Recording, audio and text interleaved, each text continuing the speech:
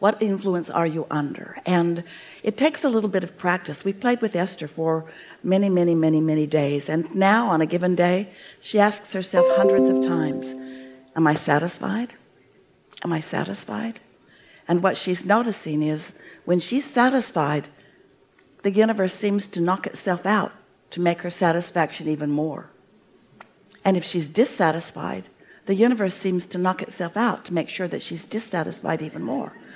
Because law of attraction is a real thing, and you are a real vibrational creator, and you are really all the time offering a vibration, and that vibration is the indication of whether you are under the influence of who you really are, or whether you are under the influence of something other than who you really are.